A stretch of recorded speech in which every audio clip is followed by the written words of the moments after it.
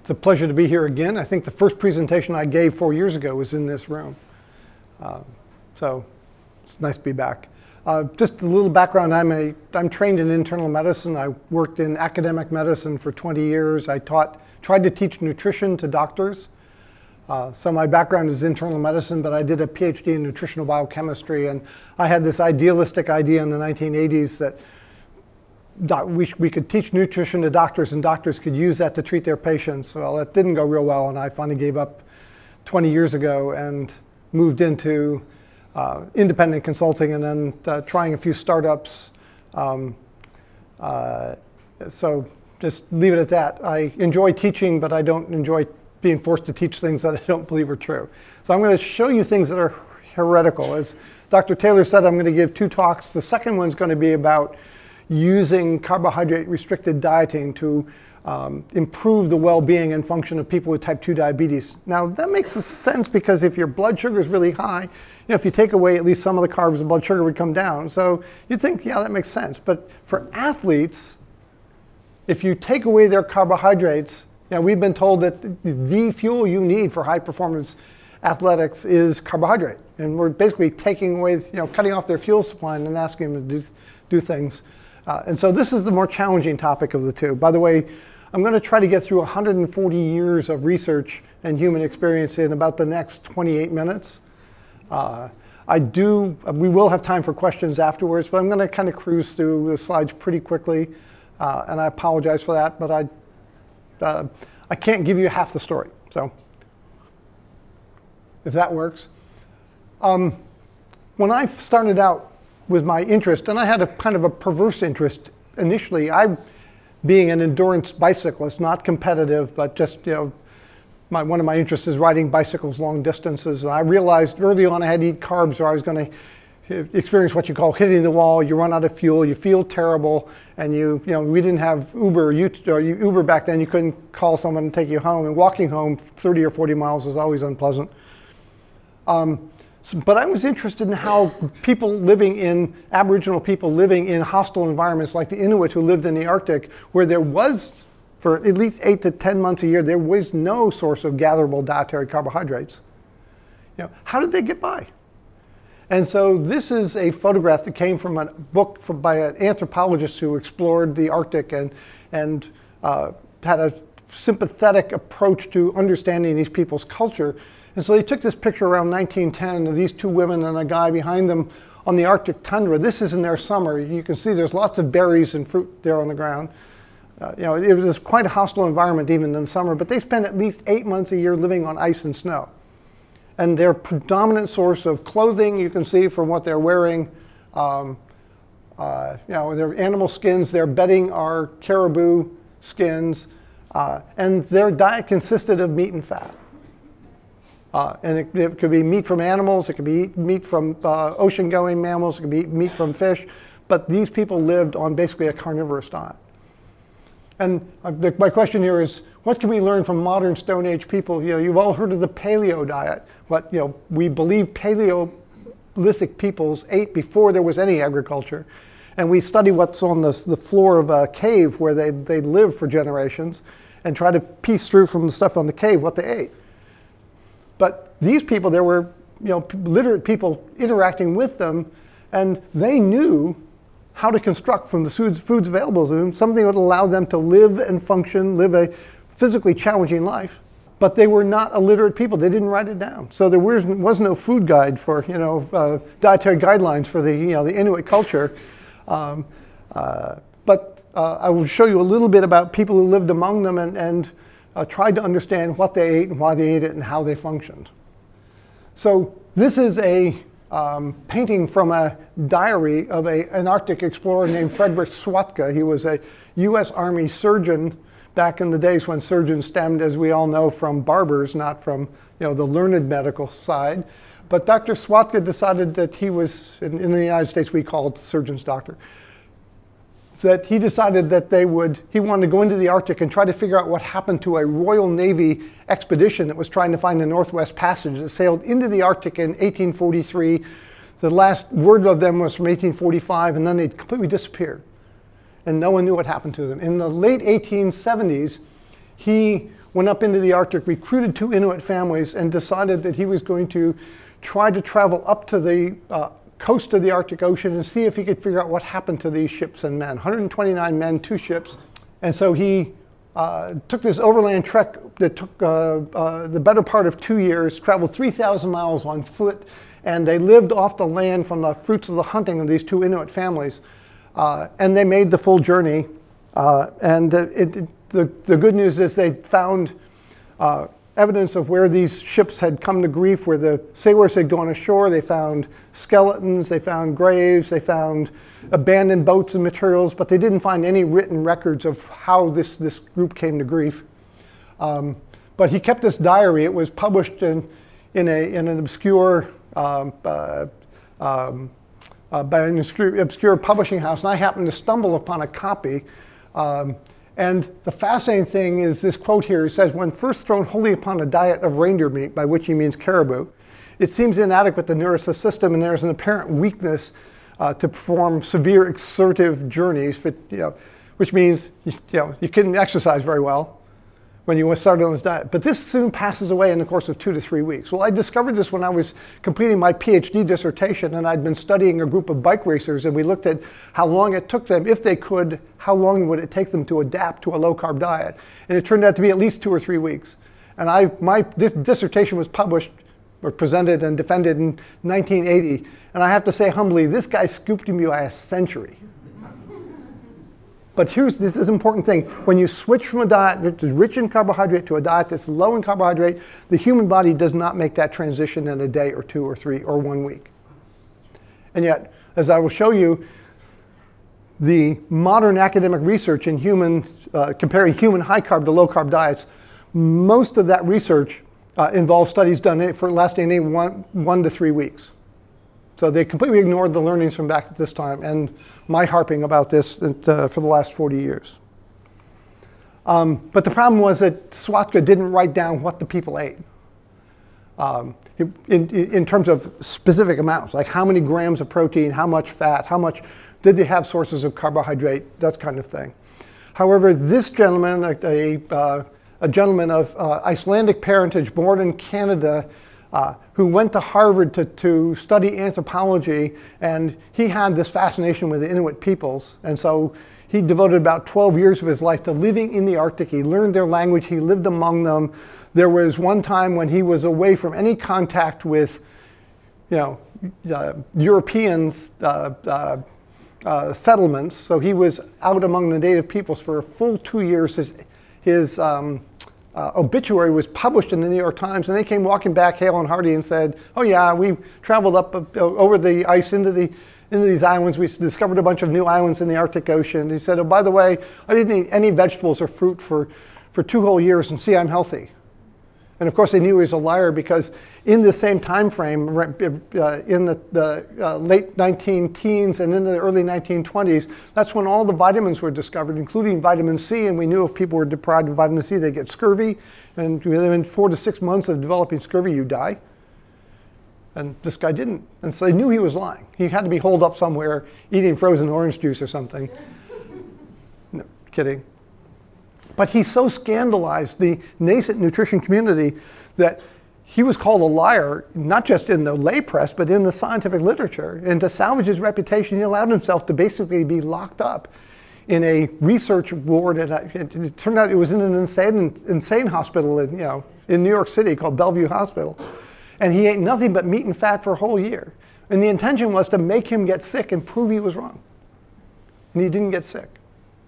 He remained hale and hearty, held his weight stable, and he lived on basically a diet of meat and fat. And there, the scientists, to their credit, wrote down precisely how much meat, how much fat, what he ate every day.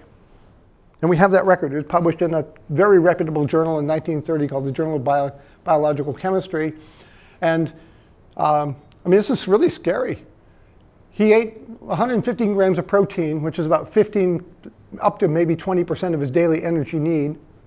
So it wasn't a high protein diet. This is what most of us in developed countries eat in terms of the proportion of protein in our diet.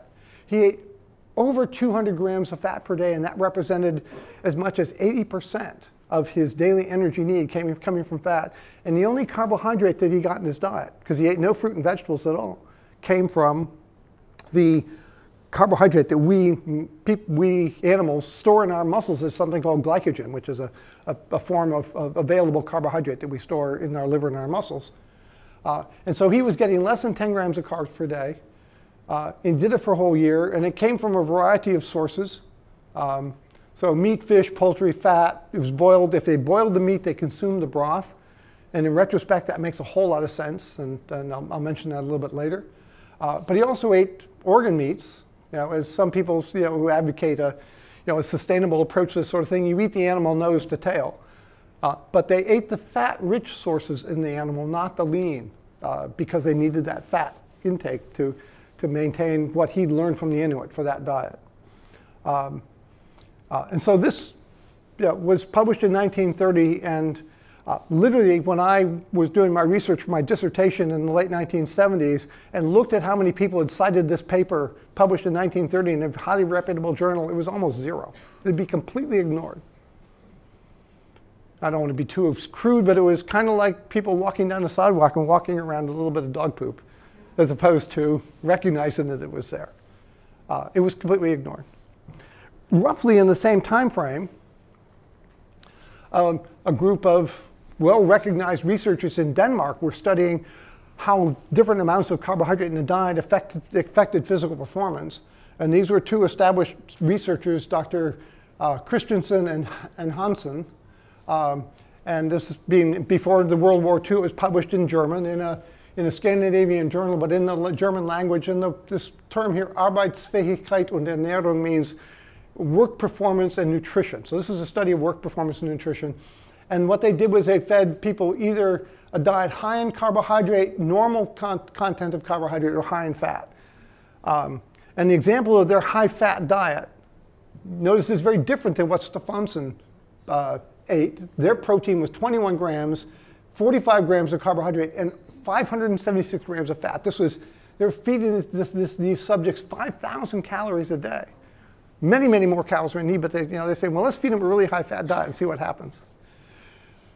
And this, I don't know if you can read the German, there's tomatoes with mayonnaise and rhubarb with cream and cauliflower with butter.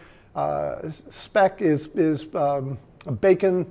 And if you look at the amount of bacon that they fed them, almost half a pound of bacon containing 189 grams of fat. I mean, it was kind of an extremely high-fat diet versus a normal intake versus a high carbohydrate diet. And they tried it for just one day, and then they realized that they tried for 3 days, and people didn't seem to be adapting. So they pushed it, and they extended their adaptation period out to a total of 7 days. And when they did that, and they looked at their performance time, if you look here on this graph, this on the bottom, this is from 0 to 240 minutes. This is 4 hours. And this is endurance time on the high-fat diet, and they go about less than 90 minutes. On the normal diet, they went out to 120 minutes. On the high-carbohydrate diet, look at this. It went out to 4 hours. They said, see, a high-carbohydrate diet is absolutely necessary for physical performance. Now, this was published in German in 1939, so guess what happened to it? Yeah. It was ignored. But a group of Swedish scientists in the 1960s picked up this, Jonas Bergman, Hultman, and Saltine. I can't remember all their first names exactly. And they were the people who developed this concept of carbohydrate loading is absolutely necessary for endurance sport.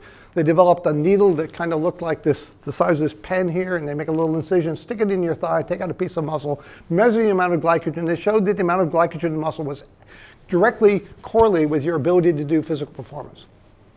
By the way, I know about how that biopsy is done because I learned how to do them by watching 2 of them being done on my thigh.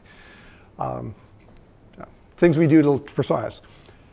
But this data was then replicated by the Swedes in studies lasting up to mostly only 1 week, and the longest study they ran of any of their studies was 2 weeks. And they corroborated the fact that the best performance is one that results in the highest muscle glycogen content, which is stored carbohydrate. And so the highest carbohydrate in the muscle correlated with the best performance. And it became the standard knowledge, and is still taught to graduate students, undergraduate and graduate students, around the world in exercise physiology. So anyway, that's the old history. I again became convinced we should study this in people because although my experience in doing endurance sport was I needed carbs starting in the first hour or I'd hit the wall and I'd feel terrible and couldn't function. And so, but I had some patients who'd gone on this thing called the Atkins diet when it first came out in the mid-1970s, and they said, oh, I feel fine. And I said, it can't be true. So we decided we would put people on a relatively extreme low carbohydrate diet made up of meat, fish, and poultry, providing only 600 calories per day. But the neat thing is when you put somebody on a diet like that, they lose a lot of weight. So we got them to agree to be locked up in a metabolic research ward, basically a diet prison, fed them 600 calories a day for a total of 6 weeks. And we measured their performance at baseline before we started this extreme, virtually carbohydrate devoid diet. Then after 1 week on the carb-restricted diet to mimic what the Scandinavians had done. And then, stupid me, we carried it out to 6 weeks. And I'll tell you, if I'd just done the first week or two and then published that data, my career path would have been very different than it was. So, by the way, while they were doing this, we had them do no training. The only exercise they got was when we put them on the treadmill and asked them to go as long as they could on the treadmill. So they did not get better because of training. And then the other thing is the average person lost about 12 kilograms. And because it's not fair to have them walk uphill on a treadmill and having lost 12 kilograms, we put a backpack on them, as you see here. And we had them put in heavy objects in the backpack so they weighed the same on the treadmill as they did at the start. So we're really mean to them. And they hated carrying this backpack because these weren't people who went out hiking and with a rucksack. These are people who generally weren't very physically active. But they did their best effort. And this graph here, I don't know how well this shows up in the brighter lights, but their baseline, at baseline, their time to exhaustion was about a little less than 3 hours. Remember that normal diet people went about 2.5 hours in that Scandinavian study. 1 week into the ketogenic diet, they're down to 120 minutes. So again, there was less, as the same as Christensen and Hansen showed in their 1939 paper, which by the way is a highly quoted paper. But 6 weeks later, carrying the backpack, look, they went 240. This looks like it was the high carb diet. A couple flies in the ointment. They lost about 25 pounds, 12 kilograms.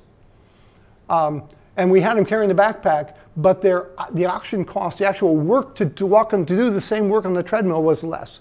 There was about a 5% decrease in the energy cost, which would have made this recovery here a little bit more accentuated. I don't think it would fully explain this here, but we got criticism from that. The other thing that in order to do this, I mentioned that when Stefansson was locked up in the hospital and ate just meat and fat, and they boiled the meat, they added salt to the water, and when they finished cooking it, they drank the broth. And when you cook meat and you add salt to the water, you're getting a source of salt, which is important for your circulation. But also, when you boil meat, you lose the potassium into the broth. And potassium is absolutely important for maintaining muscle function and heart function. And so again, one of the danger points of doing a ketogenic diet is eating the protein but not getting the minerals. And this came from Aboriginal learnings that you had to have the minerals as well as the protein if you wanted to be able to maintain physiological function. So we published this. It caused a considerable degree of outrage. And one of the criticisms was these people weren't high quality athletes. They didn't know what exhaustion was. They thought I was some sort of prophet or something, and they'd go longer for me just because they wanted to please me or something. So we were told that this really wasn't a rigorous scientific study. So that's what convinced me to go back to school. I'd already finished my medical training. I went back and got my PhD. And my dissertation research was I got a group of lean bicycle racers. And you can see all the bandages here because we were drawing blood. We took that needle and took hunks of muscle out of their leg. We were running IV tracer stable isotopes into them to measure their metabolism of energy and so on. The longest I was allowed to use the metabolic research ward, because that's very expensive, was they said you can put 5 people in it for 4 weeks and that's it. That's all you get. And so we did a 4-week study hoping that 4 weeks was long enough to see the adaptation that we figured from the previous study we used. And this time we fed them a diet that held their weight stable. But it was patterned after the Stephanson diet. And this is, I'm sorry for the data here. I'll just try to explain. This top line here called VO2 max, this is a measure of their body's ability to uptake and use oxygen for fuel, for burning fuel at the maximum rate. 5 liters per minute at baseline.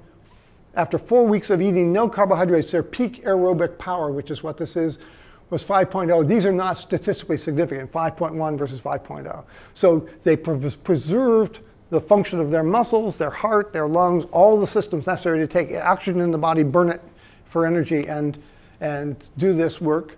Their endurance time to exhaustion, remember, they went up a whole lot with the overweight patients who lost a lot of weight. They went from 147 to 151 minutes, but this was not significant. This was not a significant increase. But this thing called RER here, which is a measure of the ratio of oxygen consumption to CO2 production, which tells you how much carbs and fat they're burning, this 0.83 indicates they're burning about half carbs, half fat. This 0.72 here means they're burning almost all fat.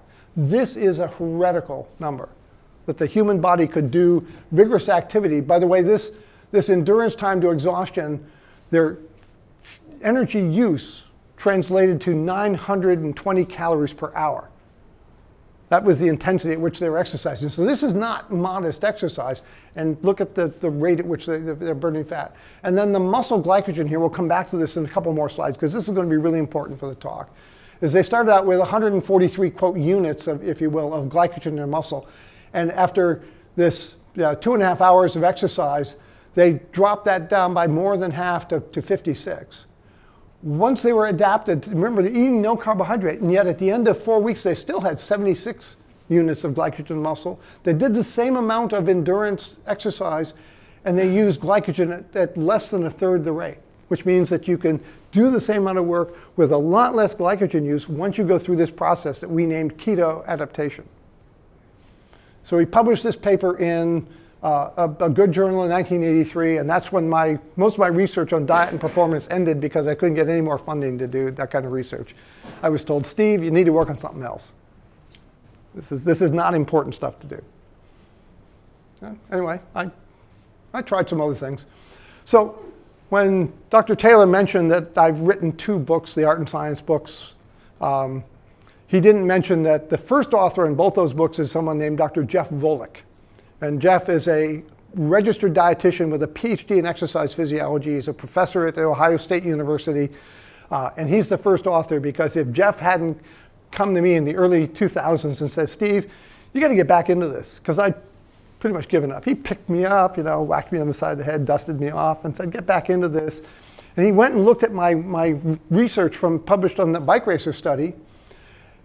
He said, well, let's look at those performance data, because it went from 147 to 151, but look at the 5 different subjects. This one was about flat, so from the before to after the adaptation, there was almost no change in their endurance time to exhaustion. 2 of them went down really steeply. 1 went up, and 1 went up dramatically. And you say, well, maybe people differ one from another, and maybe because this is only a 4-week study, that these people adapted, the ones that were flat or going up, adapted a little quicker, and these guys needed longer to adapt, but we didn't give enough time. So again, you go back and look at data, and sometimes you say, wow, I missed that. So I missed that for 20 years until Volek came along. And so, he should be up here giving the talk, but he's too busy with his work at Ohio State. So how long does it take for a human to adapt? What is the right time? And this is kind of technical for those of you who don't have medical backgrounds, but there is a waste product that builds up in our blood called uric acid. If you are genetically predisposed to gout and it builds up too high, you get gout. So it can do damage to that small percentage of people who are gout prone. So this is associated with gout. The whole goal of one of the many goals of the kidney is to get this out of the body. When you start someone on a ketogenic diet, this stuff that we think of as pretty dangerous stuff doubles. So you can see it goes from like 6 units up here to over 12. And in the first 2 weeks, it goes up and stays up. And then very slowly, it starts coming back down. And it's not coming back down because the body's making less of it. It appears to be coming back down because the kidneys are adapting to get rid of the stuff, because there's these things called ketones when you go on a very low carb diet get in the way of its excretion initially, and it sort of acts like coffee grounds in your sink drain. It kind of blocks it up for a while until the body figures out how to deal with that. But the adaptation time for kidney dealing with uric acid is looks to be about 10 to 12 weeks. And that's what athletes who started using this diet are telling us, that this isn't something where they go through this really low phase for the first couple of weeks, then they feel pretty okay, but they really don't get back to their full stable capability till they've been on it for a number of months, not a number of weeks. So if you read studies where people do 2-3 week-long studies, or even a 4-week study, it's really not a valid test of how humans adapt to this. But then this raises one of the barriers to this kind of approach to performance, and that is, you can't just do this for a week and then go out and win races. This is something you got to make a commitment to doing this for a long period of time if you think there are advantages to doing this.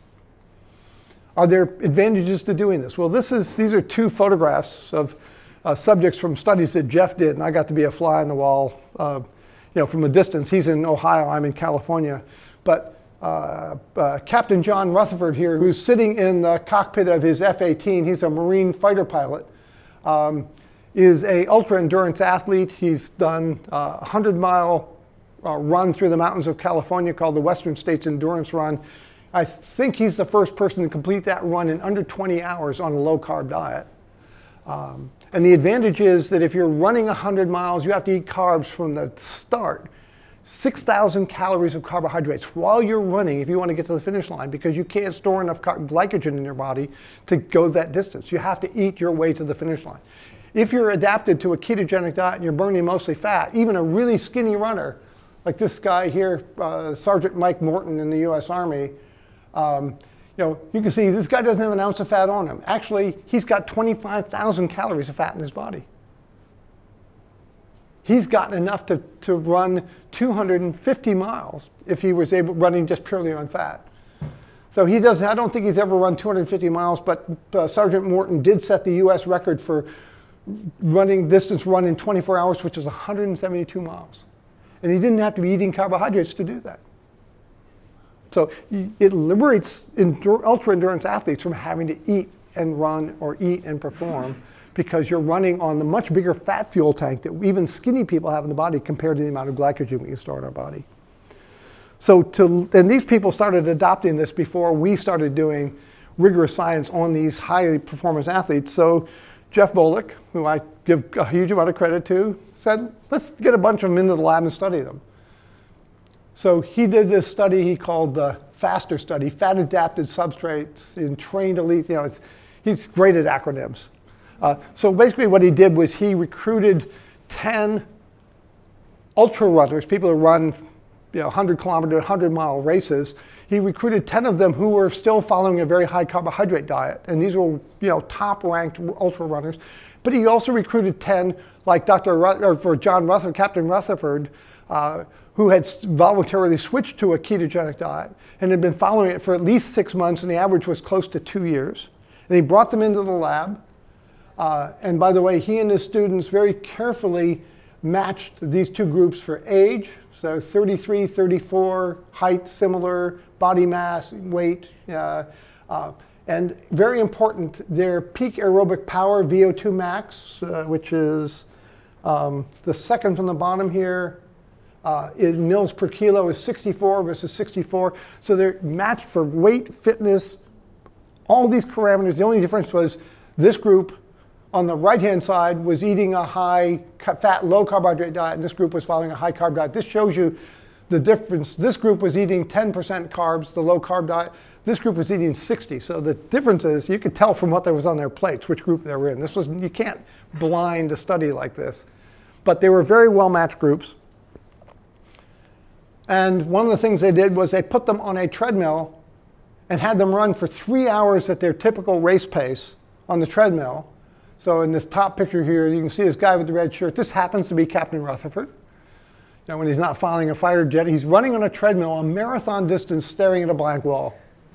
I mean, talk about masochistic behavior. I mean, this is, they had a muscle body. You can see the size of the needle here going in this guy's leg, taking out a piece of muscle, so we measured glycogen and other things, drew blood samples and monitored them. And so they did this testing on these 20 guys. And what did they find? Well, the first thing is, were the guys who said they were eating a ketogenic diet, were they really in ketosis? And I was, in my second slide, or second talk later, I'm going to show you our definition, but we've arbitrarily defined a 600 value here as being the threshold for ketosis. And these guys were, before they started on the treadmill, they were clearly in ketosis. The ones who were eating a high carb diet were not, so very different. When they did the 3 hours of exercise, exercise stimulates the body's oxidation of fat. So both groups went up, but the low carb runners never got their ketones anywhere near the values for the high carb runners. And then this is what happens after exercise. But they're clearly very different in terms of the amount of this fuel, the ketones in the bloodstream. So this is a diet people can follow when they're really motivated. And the reason that the high fat, low carb diet people are motivated to do it is it liberates them from having to eat a lot of carbs, which for ultra runners, for many of them, causes a major gastrointestinal upset while they're trying to do the event. And so it liberates them from this dependency on having to eat lots of sugar and syrupy things and things like that.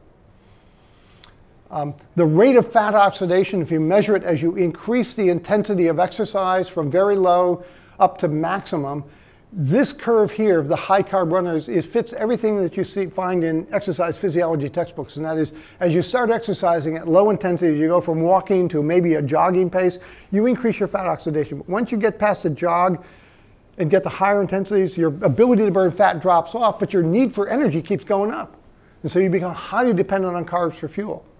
And this stuff is called glycogen in the muscles, wherein with the guys who are keto adapted, remember they've been on this for a minimum of 6 months, the average I think was 20 months, and they were burning fat at a much high, more than double the rate, but more importantly, when they got out here to the higher intensities, 70 or 80% of their max, they were getting most of their calories from fat.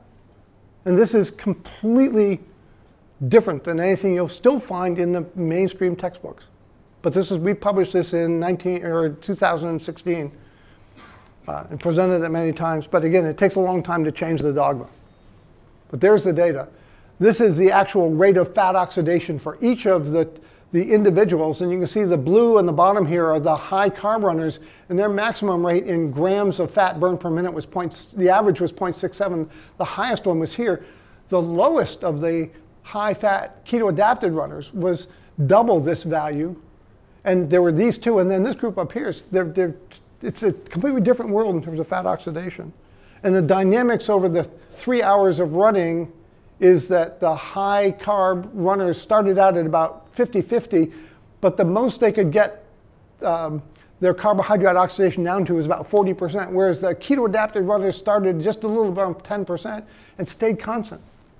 It was a completely different fueling strategy for the body. And then going back to this slide, this is the glycogen levels. Remember, my bike racer's glycogen was cut in half after 4 weeks, and they used much less of it. But to our absolute surprise, when we looked at the glycogen levels for the high carb and the low carb runners at baseline, it was no different, and their use was exactly the same. Now, in the slide I just showed you, the net use of carbohydrate was very low, and yet their glycogen was going away.